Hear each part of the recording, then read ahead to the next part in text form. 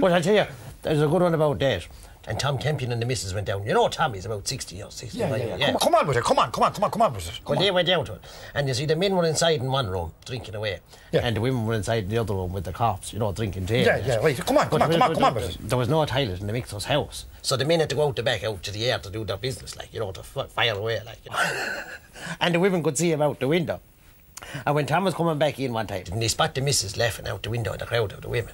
So he drove down with the missus on the way home, and says he to her on the way home, says, "What were you laughing at?" "I spotted you laughing." "Oh, we weren't laughing at all," says she.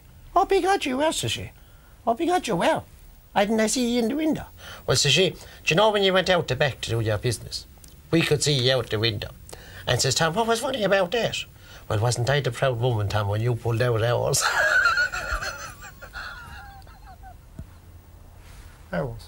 Ours what? I was like... Well, do you know something? You're disgusting, you are, huh?